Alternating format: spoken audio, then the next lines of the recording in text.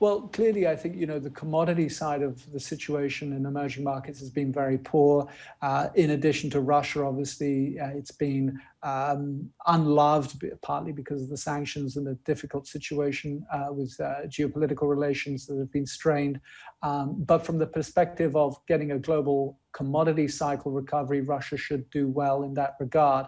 And again, when we've had a lot of our year ahead discussions with a lot of clients on the emerging market side, they really do want to be in the beaten up currencies and the high beta currencies. And so that really comes to the Mexican peso, the South African rand, and the Russian ruble, which from a valuation perspective looks very cheap.